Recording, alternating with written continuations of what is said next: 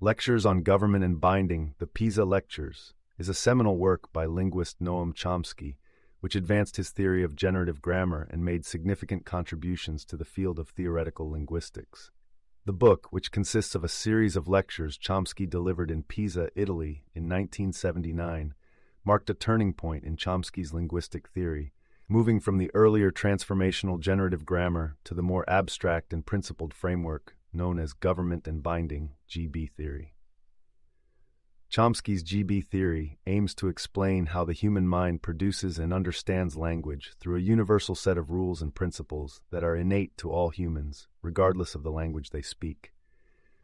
This theory is a part of Chomsky's broader conception of universal grammar, UG, a biological endowment that contains the fundamental properties all human languages share. In these lectures, Chomsky outlines the major components of GB theory, which are organized into various modules, each dealing with different aspects of language structure. The core modules include the systems of X-bar theory, theta theory, case theory, binding theory, control theory, and bounding theory, among others.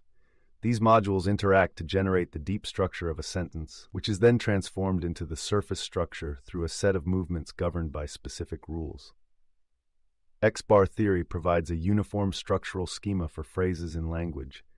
According to this paradigm, every phrase has a similar hierarchical structure, with a head, such as a verb or noun, that projects to a bar level, indicated as X, and then to a phrase level, XP.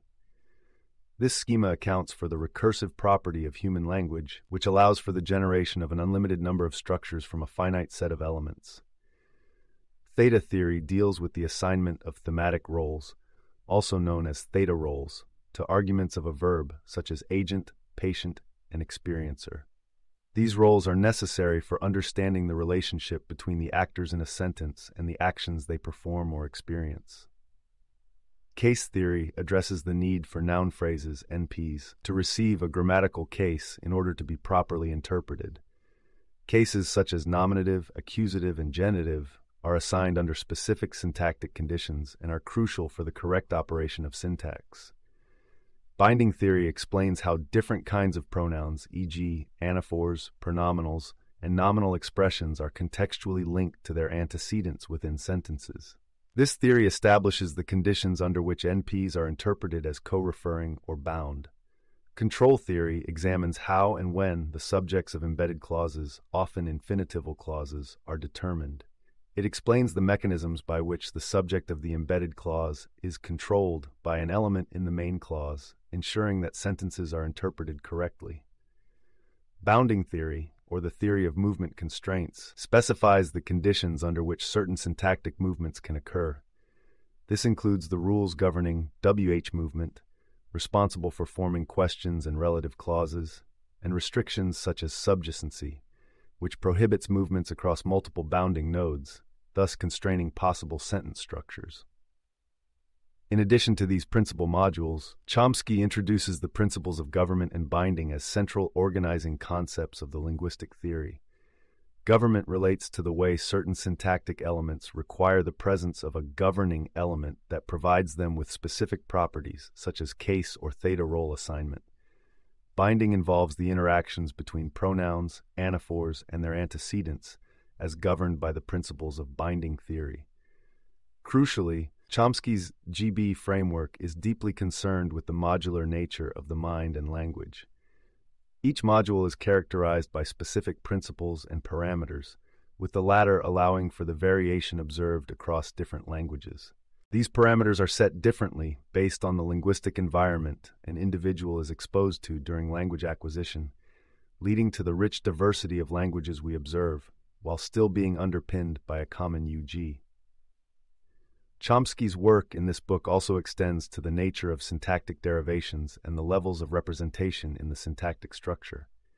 The theory posits multiple levels, including deep structure, DS, surface structure, SS, logical form, LF, and phonetic form, PF, each corresponding to different stages in the derivation of sentences. The interaction between these levels and the relevant transformational rules results in the mapping from abstract, underlying structures to the observable, spoken, or written sentences. These transformations are guided by the overall principle of economy of derivation and representation, asserting that the language faculty tends to favor simpler, more economical structures over complex ones.